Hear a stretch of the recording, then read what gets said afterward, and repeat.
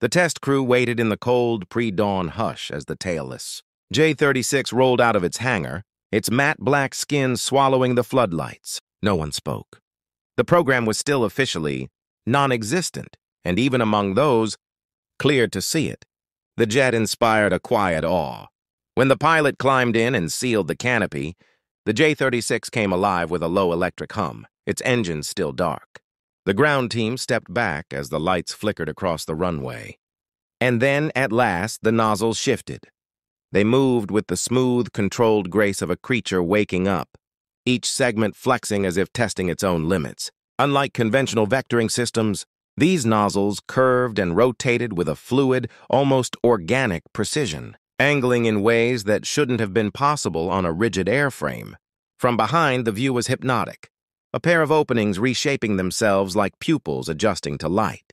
The pilot gave a brief radio confirmation, and the engines ignited. Instead of the usual hard roar, the thrust unfurled in a tight, controlled plume directed sharply downward, then outward, then back to center. The jet lifted slightly, as if balancing on invisible hands.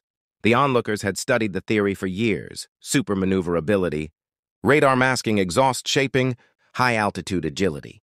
But seeing it in motion was different. This wasn't an incremental advance. It looked like something from a future war movie, except it was real and right there in front of them.